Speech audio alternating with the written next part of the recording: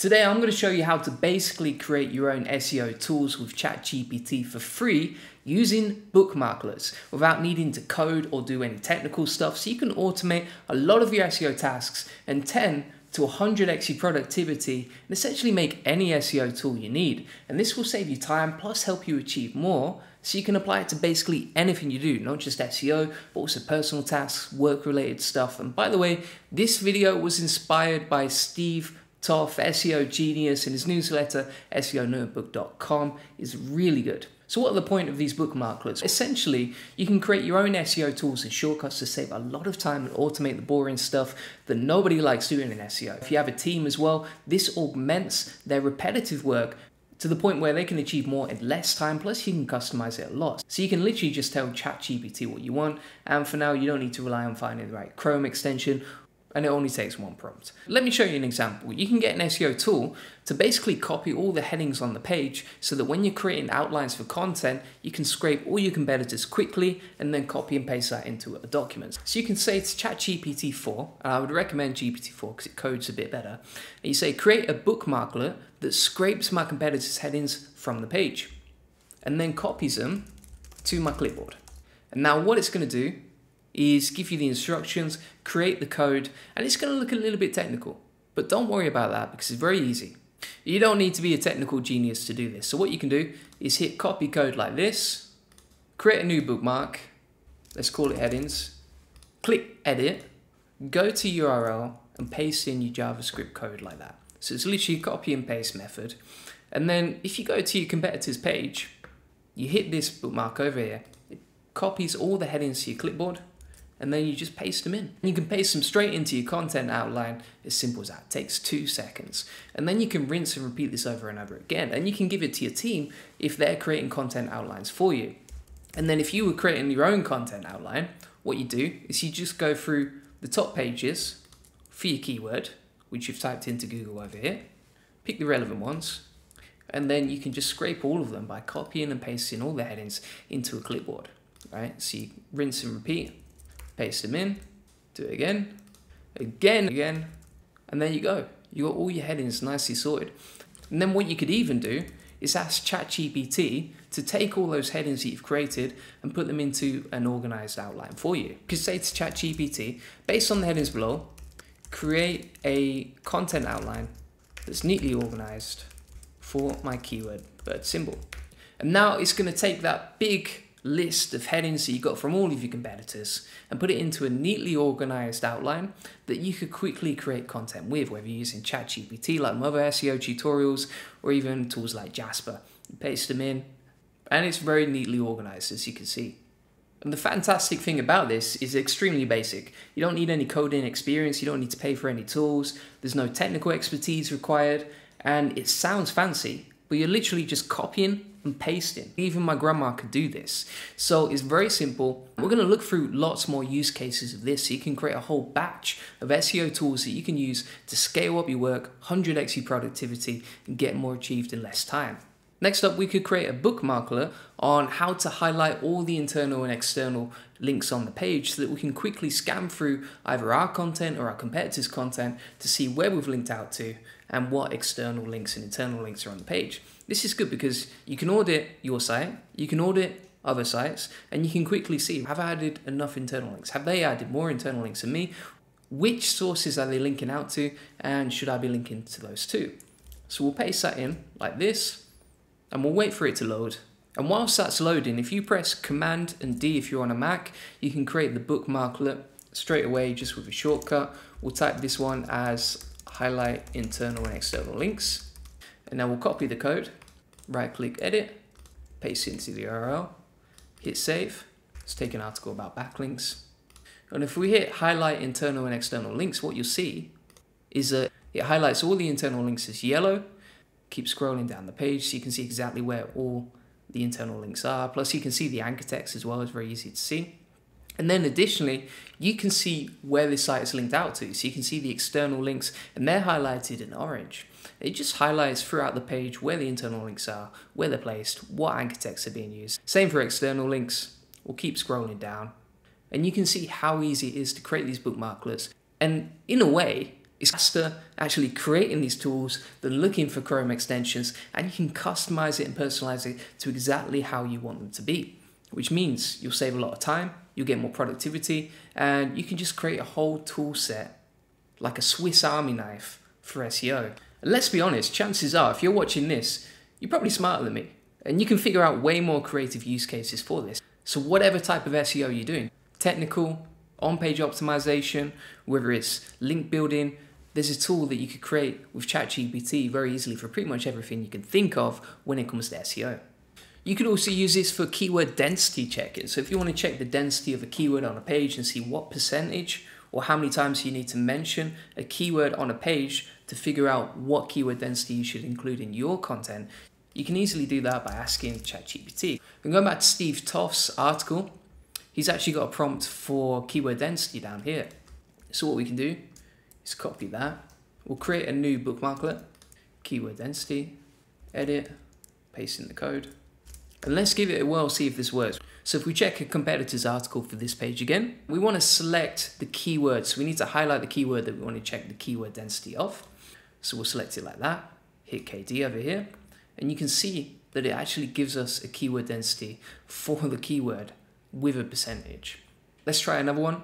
So if we go on this article that's ranking #1 for SEO keyword, we'll highlight the text that we want to check the keyword density of, and then you get a percentage keyword density for the page. So you know, right, to rank for this keyword, ideally, the keyword density should be around 1% for that keyword. And you could even take an average of your top 3 competitors, see who's ranking, reverse engineer their keyword density, so you know exactly how many keywords to include on your page too. And then you've got a way more scientific way of doing on-page optimization for SEO. And let's be honest, right? Most of the time with SEO, you're just clicking buttons. You're clicking buttons on a screen, and if you've seen my other videos, you know this. So this automates a lot of the work for you. And previously, this would be so time consuming without ChatGPT because you have to either write the code or you have to hire a JavaScript developer to do it for you. You go back and forth, it takes time, maybe the code doesn't work sometimes, you figure out the bugs, blah, blah, blah. And then all of a sudden, you wasted a week creating a tool that with ChatGPT, you could create one in a minute, like I'm showing you right now. And quite often when you're hiring a developer as well, you don't really know what they're capable of unless you have a lot of experience with it, right? So the gap between what's your idea and what they can actually do can be quite large. Whereas with ChatGPT, you can easily ask it in one prompt, right, I've got this idea for a bookmark or an SEO tool, can you execute it or not? And it will give you a yes or no answer. It'll probably give you the code straight away as well. If you're struggling for some ideas, you could actually ask GPT-4, what bookmarklets can you create that will help me speed up and save time with SEO? So let's try it, right? What bookmarklets can you create to help me save time with SEO? We'll wait for it to load, skip through. And now it's come back to me with an answer.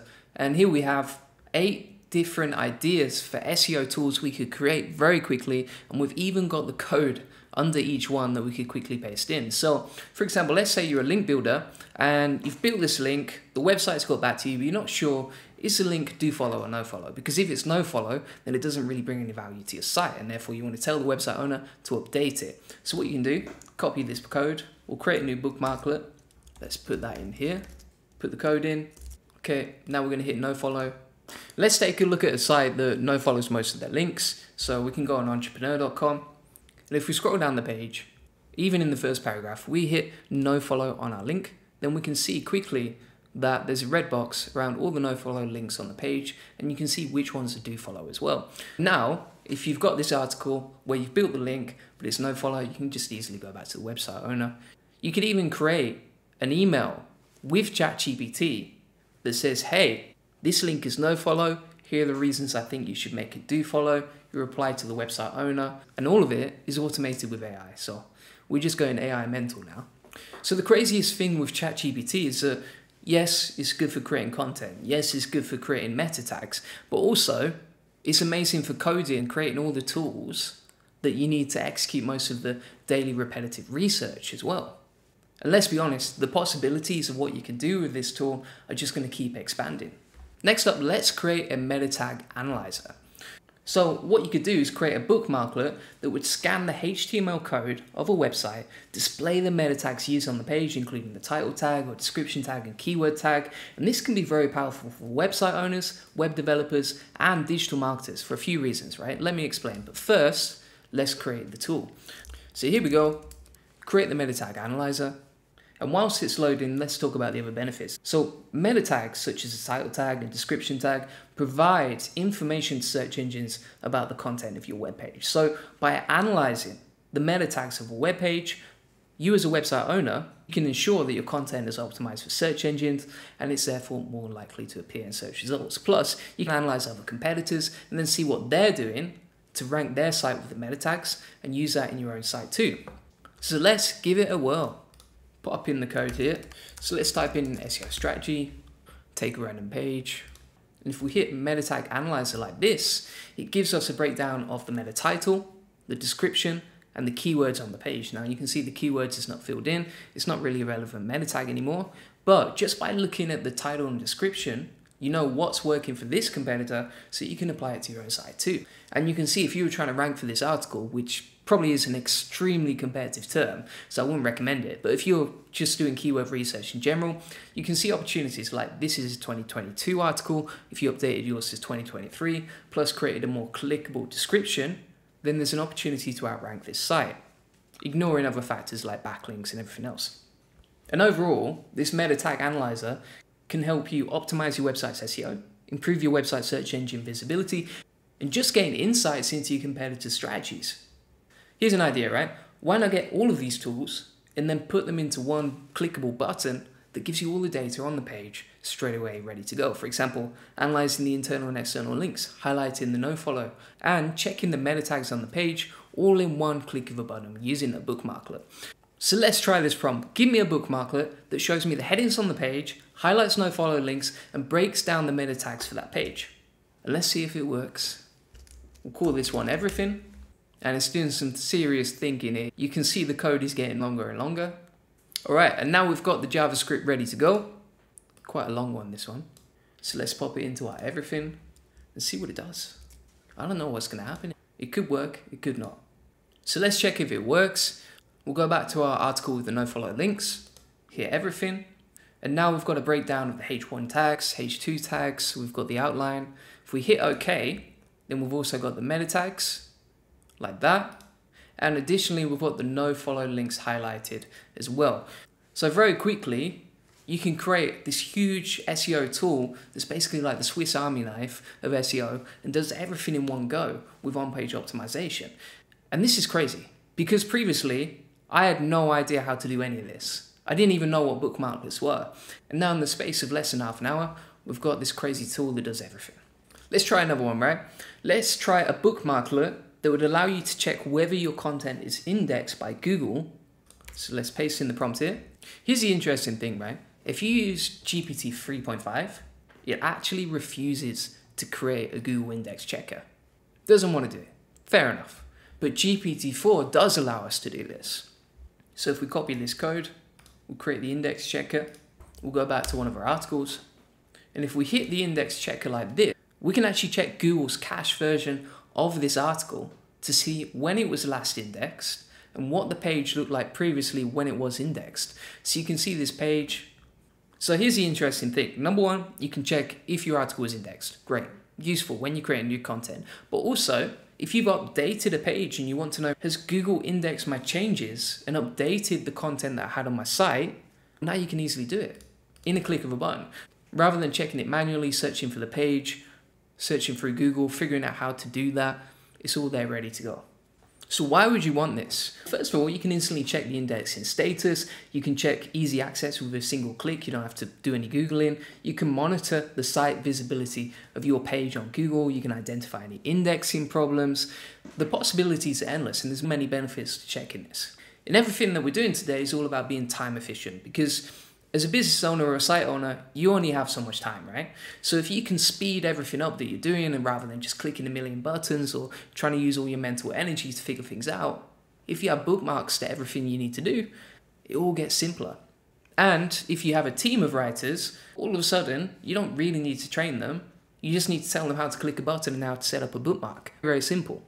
And if you're checking your team's work or your own work and you're trying to figure out what do I need to improve on this page, you can use things like the meta tag analyzer to check, has this page been optimized properly? What can we improve? And has the work been done correctly? Now we're running out of space here, but you could easily create a folder for each of these bookmarks to organize it properly. So what about opportunities for improving your topical authority? Let's say you've got a super hard keyword like birds.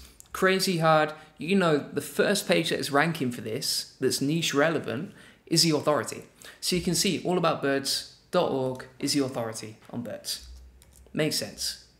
Now if they've got topical authority, then how can we achieve that too? You could check their sitemap, scrape it, and then bridge the gap between where they are and the content you need to create. And even if you improve the margin of gap by 10 or 20%, then your site's topical authority and therefore rankings and traffic is all going to increase. So let's try it.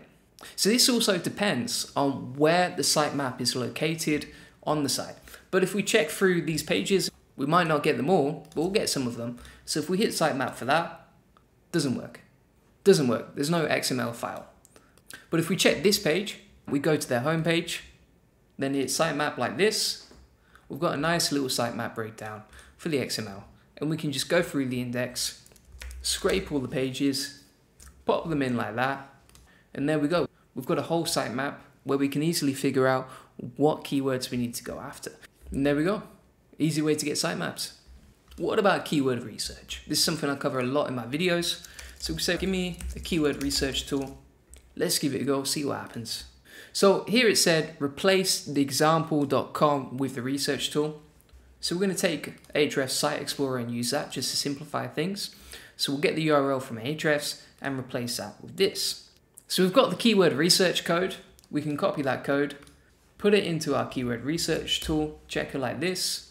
Let's take a random keyword, for example, dogfoodadvisor.com. We'll hit keyword research like this, and all of a sudden we can see all the keywords this website is ranking for. And as you scroll down the page, you've got a breakdown of all the keywords. So if you're doing competitor analysis or you just want to check your own site, you can very quickly get suggestions for keywords and phrases to target based on the content of a web page, as well as information about search volume, keyword difficulty, competition, etc. Very easy to break down. And then rather than going to Ahrefs, clicking the dashboard, copying and pasting the URL, you save all of that messing around and clicking around and just have a very quick keyword research tool like this. So these are like nice shortcuts so you can save time, automate a lot of the work you need, and get straight to the place you need to. And if you can reduce the time of each SEO task that you do, then your productivity is just going to fly up, right? So thanks very much for watching. You now know how to create many variants of different SEO tools and shortcuts so you can easily create with just bookmarks and a bit of JavaScript. Now, if you want more lessons like this, check out my ChatGPT SEO course. I'll include all the code from the Bookmarklets today and upload this video in there as well. So you've got it all there ready to go. Don't forget to subscribe if you want more ChatGPT SEO content like this. And thank you so much for watching.